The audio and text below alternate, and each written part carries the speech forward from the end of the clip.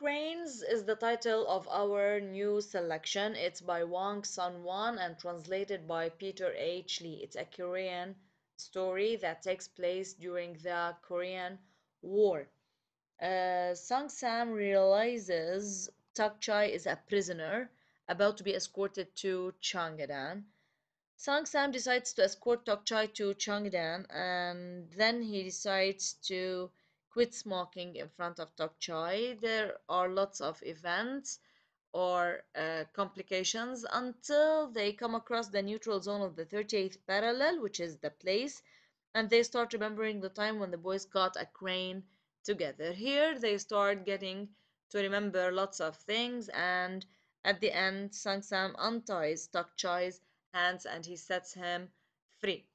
The resolution was when Sung Sam decides to untie Tak Chai and let him go free. This is because the inciting incident is that Sung Sam realizes that Tak Chai is a prisoner and begins escorting him to Canada.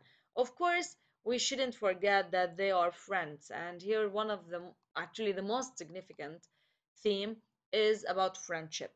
The setting is in a village along the 38th parallel between North and South Korea in the 1950s, in early 1950s, when the Korean War started, and of course people were very fearful and scared.